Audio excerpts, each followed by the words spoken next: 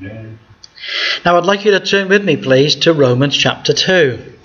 Last week we began a passage in chapter 1 which continues on through today's reading up to verse 16, in which the Apostle Paul is not explaining the gospel. Does that surprise you? He's not explaining the gospel in this passage at all.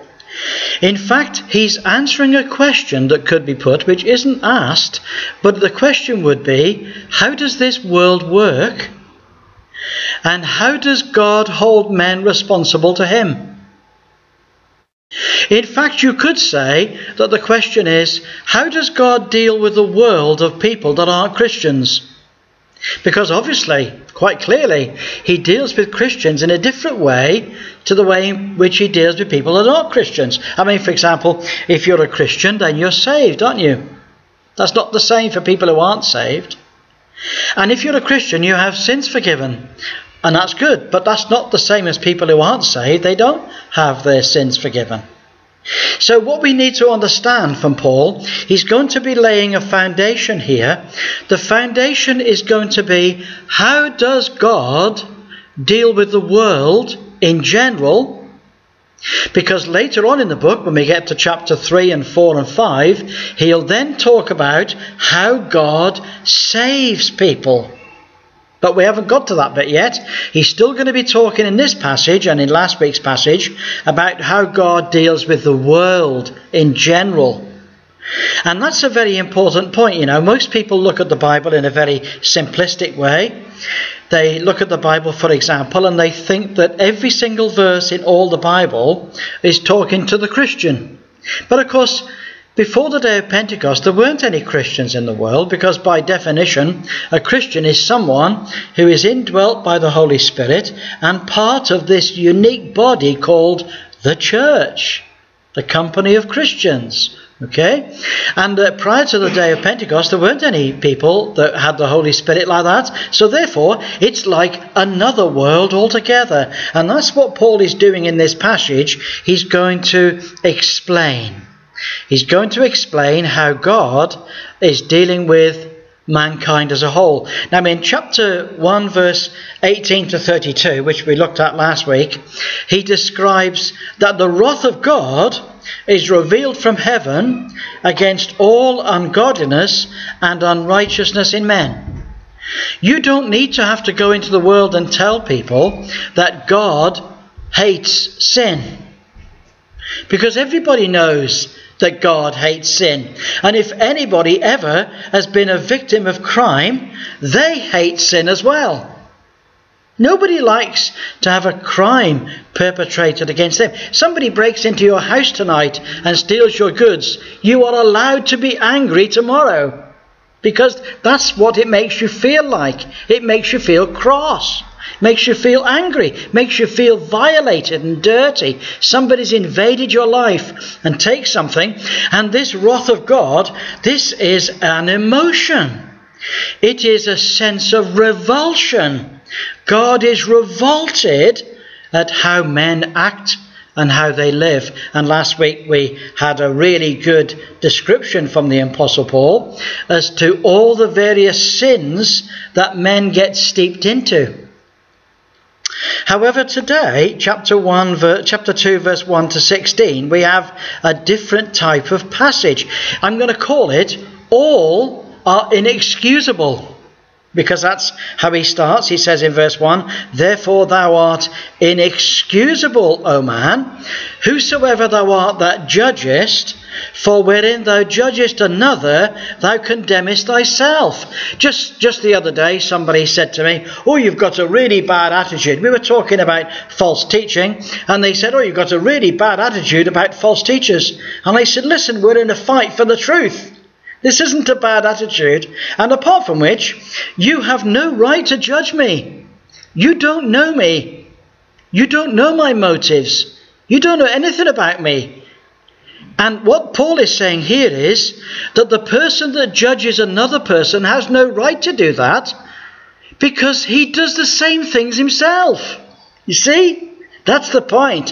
He says, you who look down upon somebody for their great sin, How are you going to escape the judgment of God when you do exactly the same thing? But I'm running ahead of myself. Take a look at this little word, inexcusable. It's a very interesting word. It means indefensible. It means that you go to court and there's a prosecution, but there's no defense. There's nobody that's going to stand up and plead your side because there isn't a defense. You've declared yourself to be guilty, and because you're therefore guilty, what are you going to say now in defense of yourself? There's nothing to say.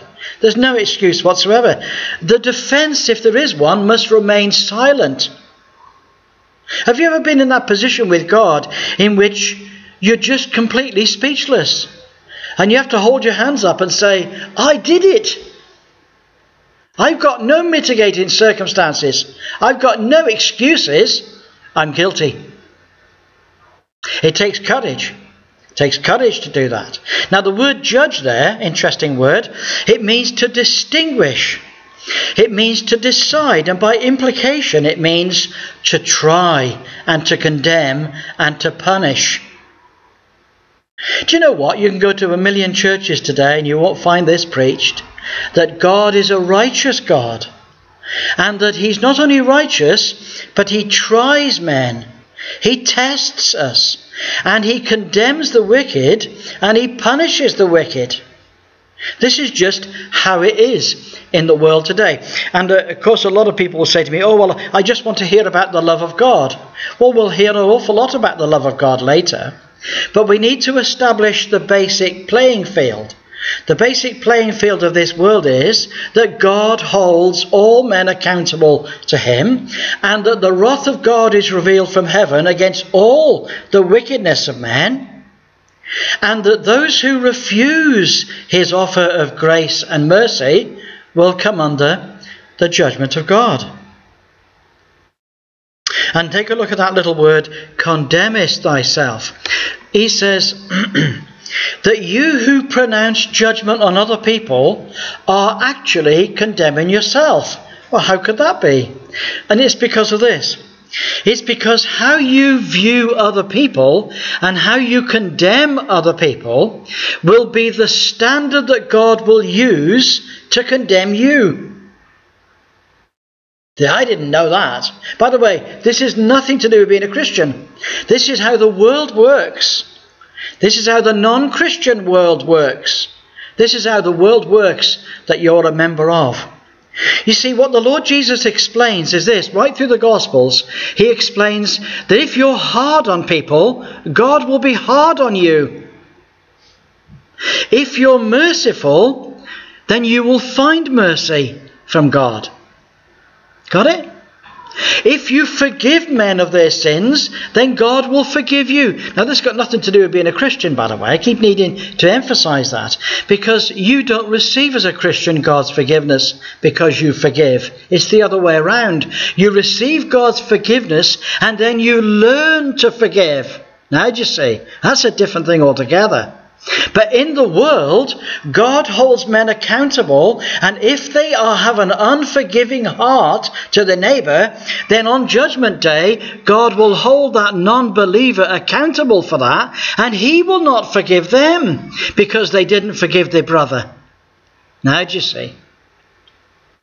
So in the last chapter then, we looked down, I'm sure you did, I'm sure everybody that reads it, we looked down upon the degraded. We saw the exceeding sinfulness of men's sin. Now let me ask you, what excuse do you have?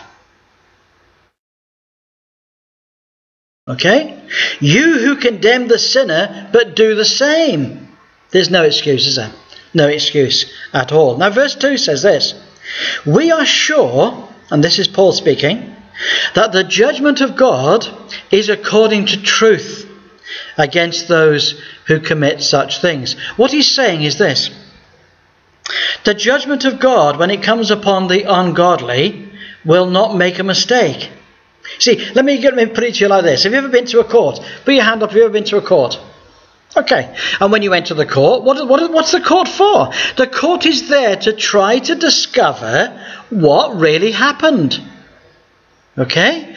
Evidence is brought forth. It might be witnesses. It might be written statements. It might be a transcript of what the person confessed to. Okay? And what they're trying to get to the bottom of is the truth. They're trying to find out what really happened. That's why when you're a witness, they make you stand there with the Bible in your hand and say, I promise, I swear that I will tell the truth. And all the truth, and nothing but the truth. Let me tell you something. On the day of judgment, there will only be the truth. There will be all the truth, and there'll be nothing but the truth. Now that is shocking. Because you see, there's lots of people in the world who hide their sin. Their sin is done in the dark. Their sin is done behind closed doors. It will all be brought out into the open on that day. The prophet says that every man will stand naked before God. There'll be nothing to hide that day. Every man will be accountable. We are sure, he says, that the judgment of God is according to the truth against wicked men. Now notice I'm emphasizing that. It's not about being a Christian, this passage. It's about those who are non-Christians. Okay. Now take a look at the next sentence. Verse 3. And thinkest thou this, O man, that judgest them which do such things, and doest the same, that thou shalt escape the judgment of God? What would you think? I remember a dear friend of mine many years ago. He was a magistrate's clerk. And he was very sensitive to make sure that he didn't break the speed limit or anything of that nature. Why? Because he'd have had to go and stand in the dock in his own court and be accountable for breaking the law. Now then, what the Apostle Paul says is this. He says, you who look down on sinners, you do the same. Now, because you do the same, do you think that through some quirk of fate you're going to be able to escape God's judgment? This is a question I like to ask people. Not because I want to upset them, because I want them to think. Think. Do you think, if you're not a Christian, that you will be able to escape God's judgment? God's judgment will be according to truth. But notice this. Every single person that ever needs to be judged will be there. Nobody will escape. Take a look at verse 4. Now verse 4 is a verse which initially one might find a little bit tricky to get into our heads. But anyway, we'll take it as it comes. It says, or do you despise the riches of his goodness and forbearance and long-suffering, not knowing that the goodness of God leadeth thee to repentance? Now that's a big lot of words, isn't it? First of all, don't let the word repentance confuse you. This still has got nothing to do with being a Christian. This is a message to people in the covenants. And you say, in the covenants, what do you mean? This is a message to people who are either in the Mosaic covenant because they're a Jew, or they're in the covenant with Noah because they're a Gentile. But they're in the covenants. Come in, take a seat. Yes, they're in the covenants. And in the covenants, what God does to people in the covenants is he calls upon those in the covenants and he says, I want you to come back to the Lord your God. You've got away from him. I want you to come back to him. Okay? It's not at all to do with becoming a Christian. Now let me explain this. Now if I might put it in a straightforward way to you. You who despise the riches of God's goodness and forbearance and patience. In other words, what God has done in this world is this. Is that he's been kind to this world. When the Apostle Paul was on Mars Hill preaching to the people at Athens, he said this. He said, God has been kind to you. He's given you the seasons. He's given you food to eat, filling your heart with gladness.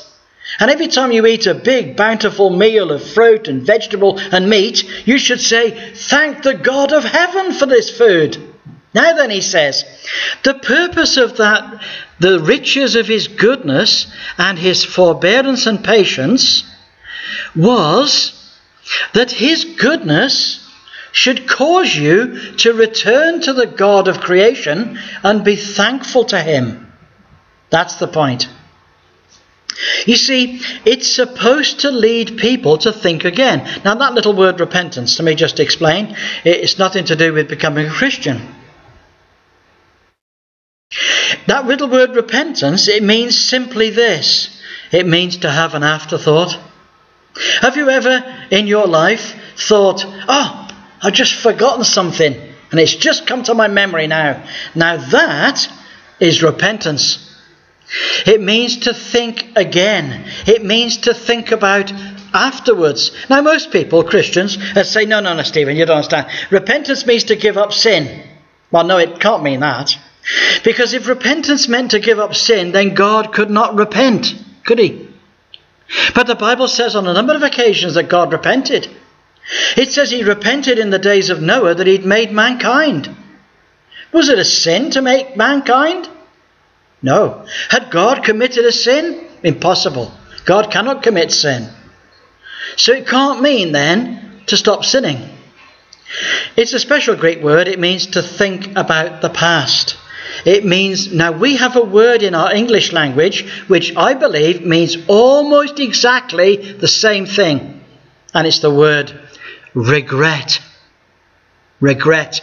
Now let me tell you something. Nobody gets saved by regretting. My mother used to say that the road to hell is paved with good intentions. Let me tell you, the road to hell is paved with people who regretted all their lives. Trouble is they didn't get saved. That's the problem. So, the goodness of God then, in his patience, in the richness of his goodness, should lead unbelievers to think again. To think again about the wayward life they've lived and the sins they've committed, and to return to the Lord their God. And some of you may be saying, to the Lord their God? What do you mean these people aren't saved? Listen now. Whether these people are saved or not is quite irrelevant. The important thing is, he is the Lord God of every human being, whether they're saved or not. He's the Lord God of wicked people, just the same. And they need to return to the Lord their God.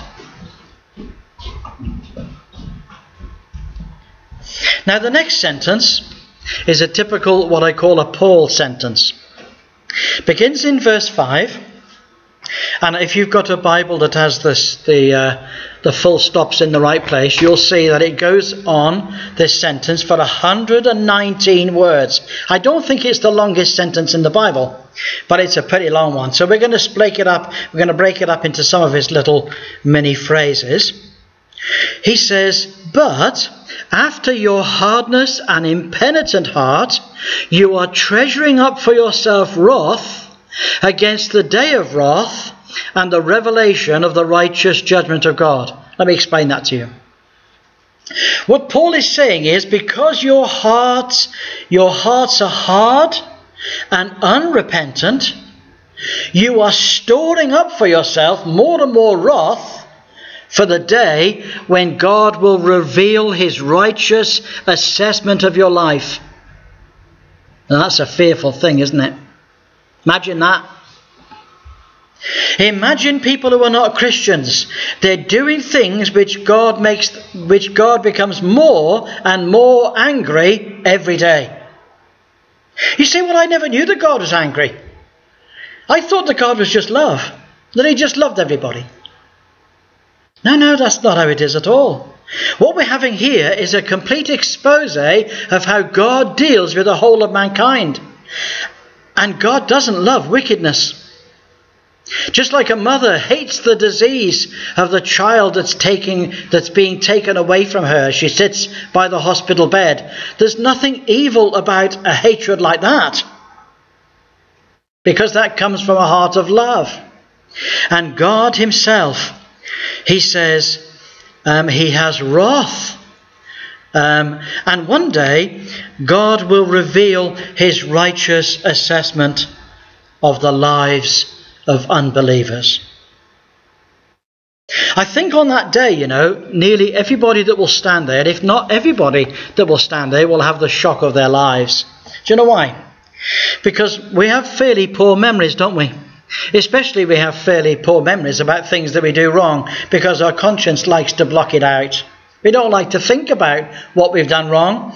But on that day, people are going to have a shock. What they're going to discover is that God writes books.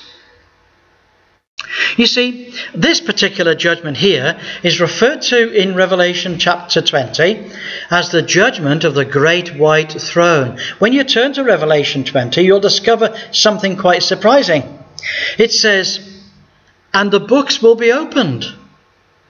And you think, what? What books?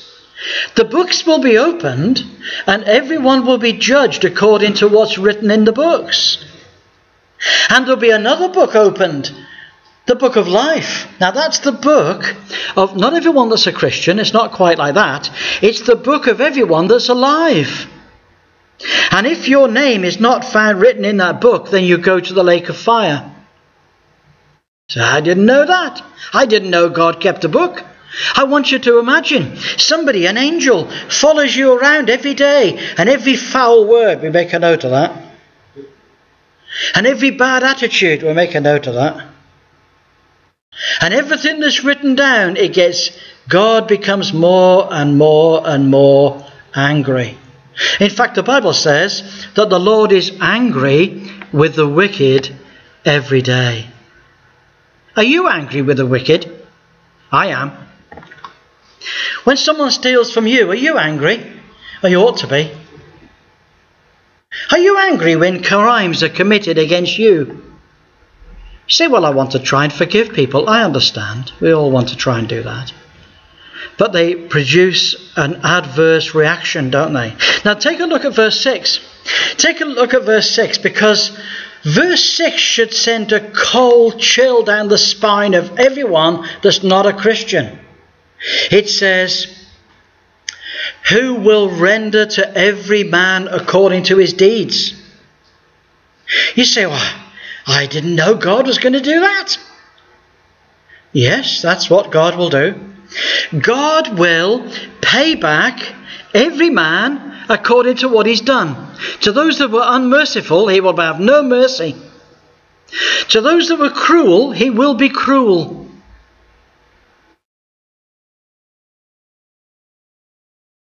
That's quite shocking, isn't it? You see, to those that are unforgiving, he will have no forgiveness. This is what you call the righteous judgment of God. Now let me ask you something. He will render to every man according to his deeds.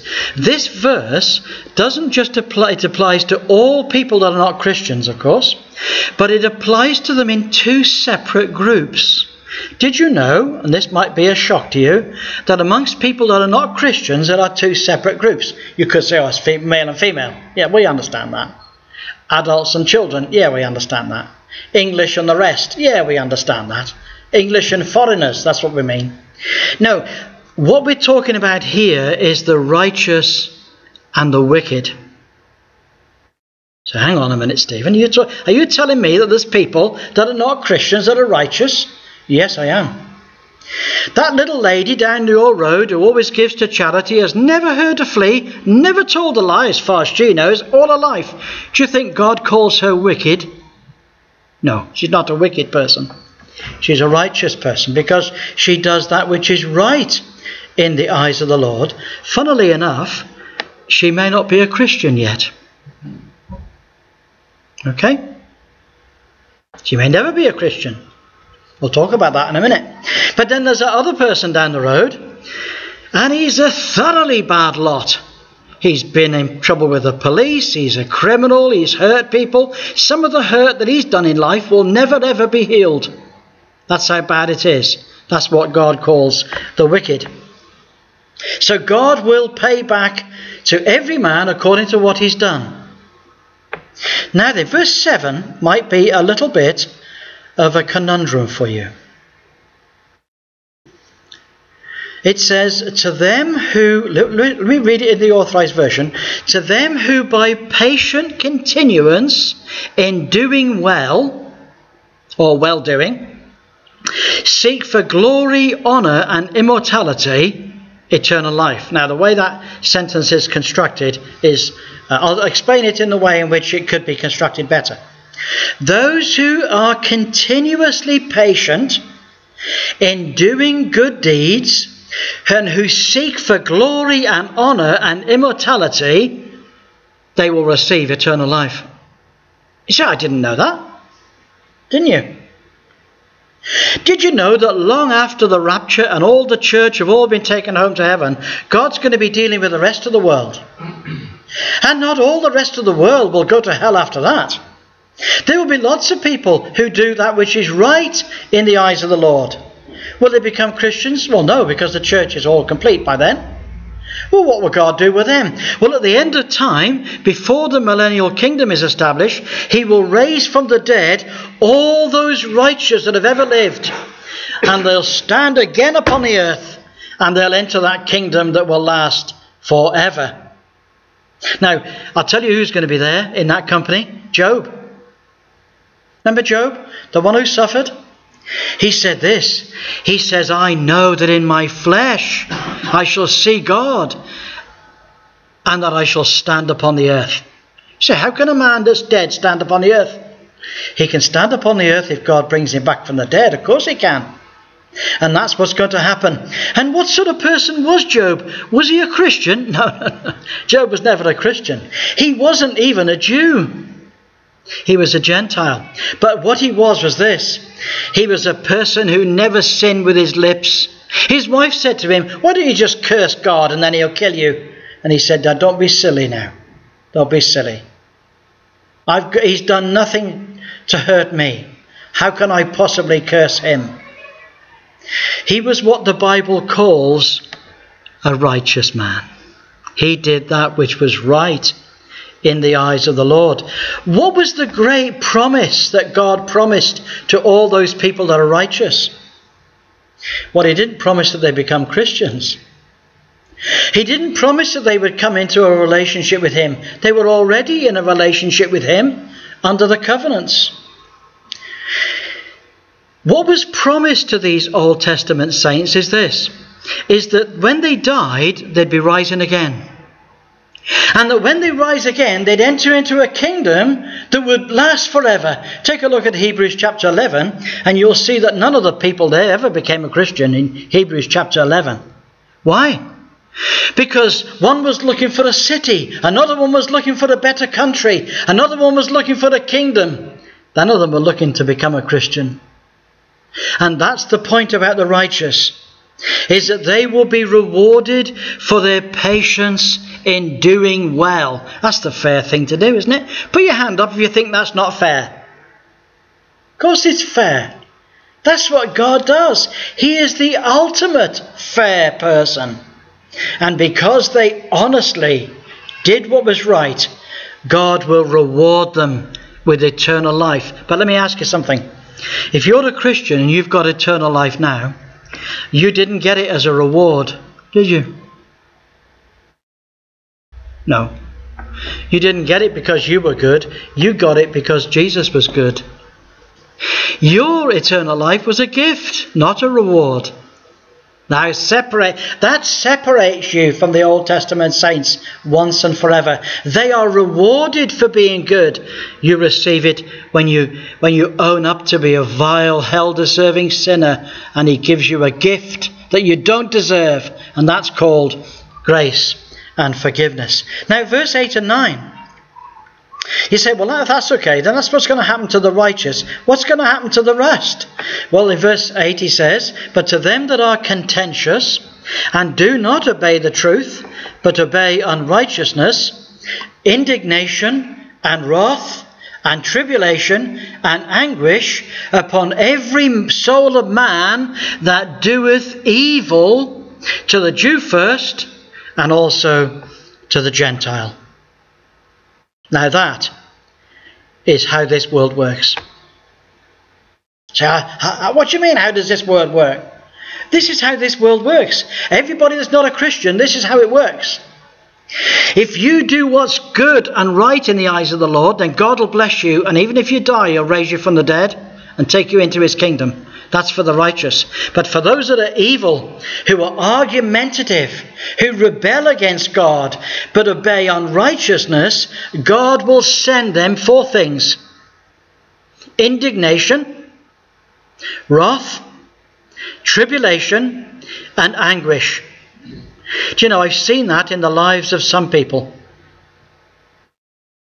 One great famous atheist, at the very moment in which he died, he was at the last stage, what you call the anguish.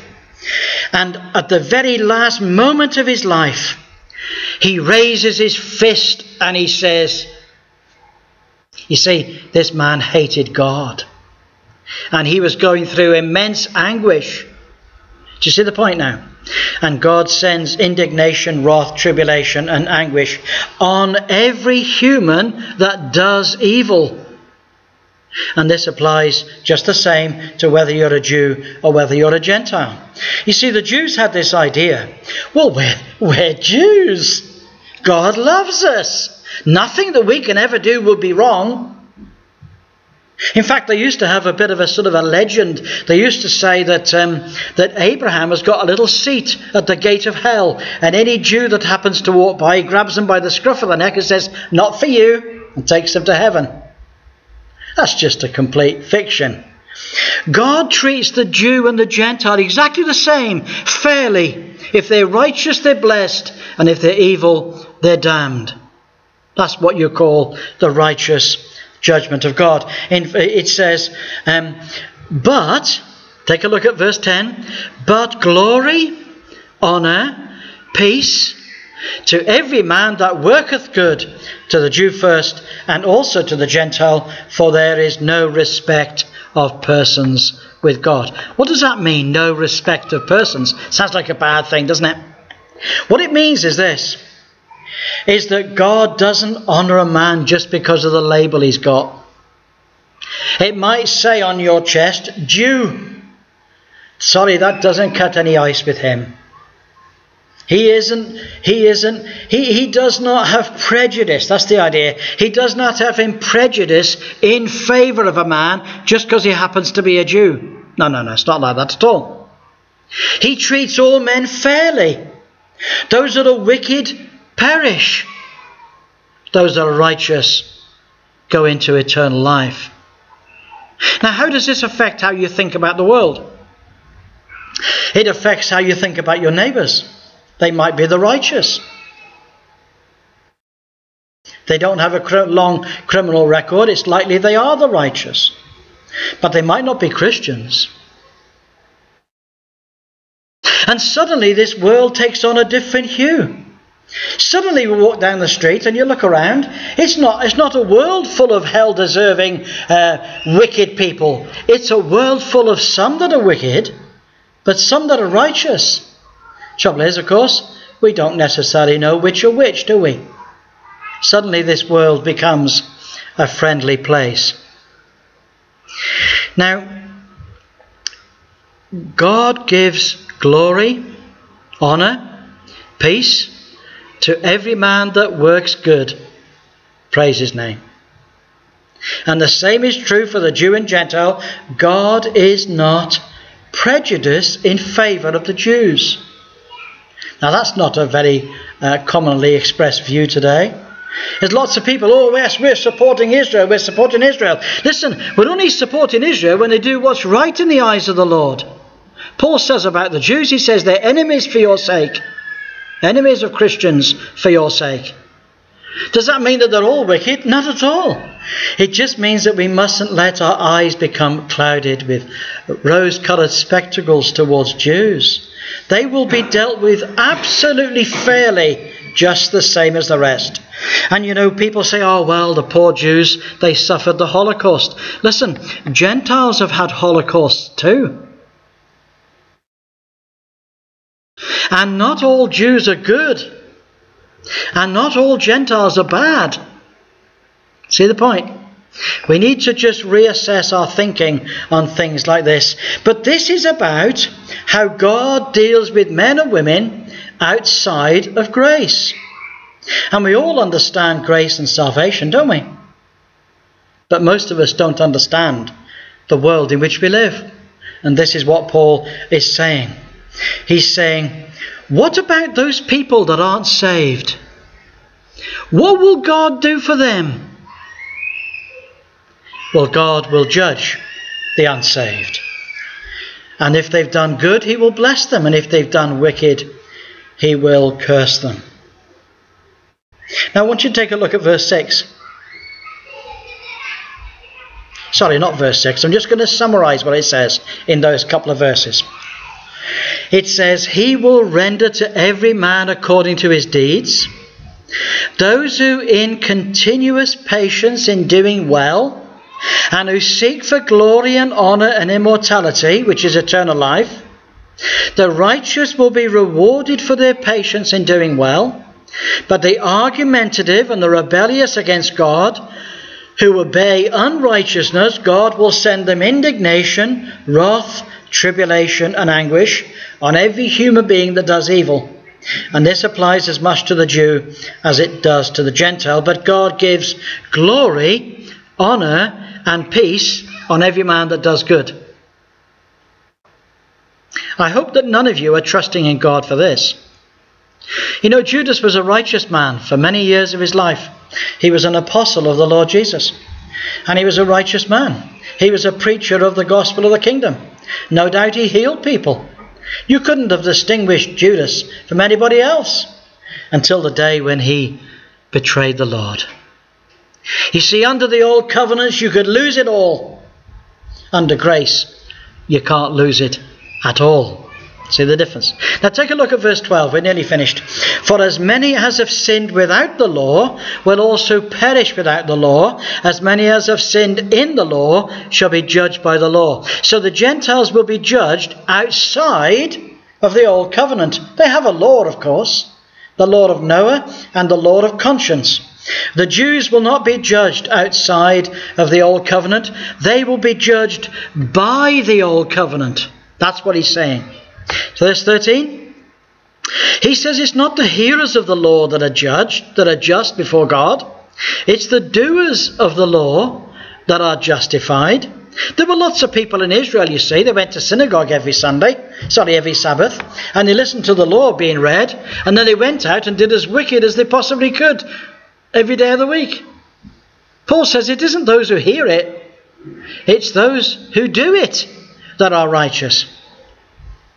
Verse 14, for when the Gentiles which do not have the law do by nature the things contained in the law, these having not the law of Moses are a law unto themselves. You've heard that expression, a law unto themselves. What that means is this: the Gentiles who are not under the Mosaic law, who naturally keep the spirit of the law, are a law to themselves.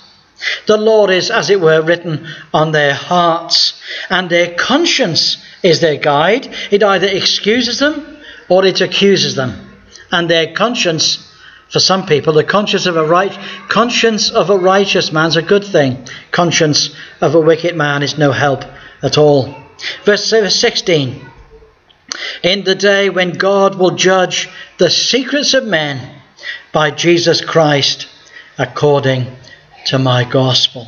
So this isn't the gospel of God's grace. This is Paul explaining how it works in the world outside of Christianity. Let me say something.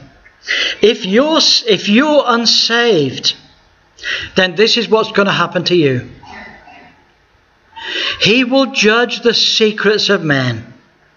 He says, this is my gospel. And the judge of men, who's the judge of men? The Lord Jesus is the judge of men. The Lord Jesus who came and died upon a cross is the one that's been designated to be the judge of all men. Nobody will stand before him and say, oh, you don't understand. You say, well, I'm afraid I do. And nobody will stand there and say, but I'm unemployed. You say, yeah, no, so have I been unemployed. And nobody will stand there and say, but I'm bereaved. He'll say, yes, and so was I, at the tomb of Lazarus. You see, there's nothing that a man can bring before the judge on that day. Nobody on that day can say, but I was tired. He'll say, yes, I know, when I was asleep in the boat. And they'll say, yeah, but I was hungry, that's why I stole. And the Lord Jesus will say, yes, and I had 40 days of fasting. See the point? There's no excuse before the judge on that day. So Paul explains, it's not those who know about God's righteousness that will go into everlasting bliss. It's not those who talk about it, it's those who do it. And the Lord will hold all men responsible for what they do in the light of what they know. See, when you go to court, what they're trying to do at court is this. They're trying to find out what is your level of responsibility.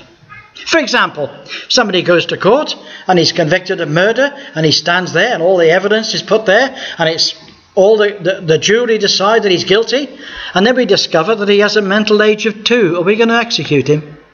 No. It's not right. That's not right, is it?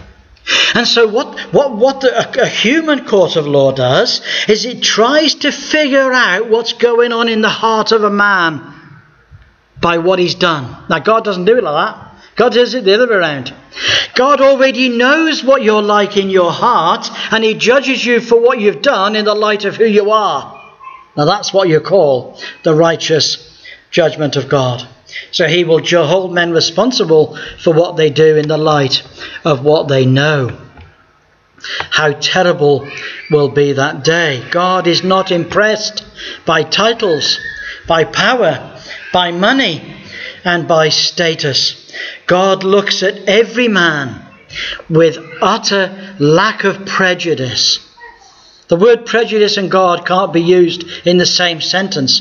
God doesn't prejudge anyone. His judgment is just and straight and truth. And when the Lord Jesus establishes the great white throne, all the secrets of men will be revealed. Some of you may be saying, I didn't know about this great white throne. Well, if you go to Revelation chapter 20, verse 11 to 15, you'll find the whole thing is exposed there. Wow. What a passage. I knew that this passage today was going to be important. I knew that it was going to be a revelation to many of us. To imagine what the world is like outside of Christianity.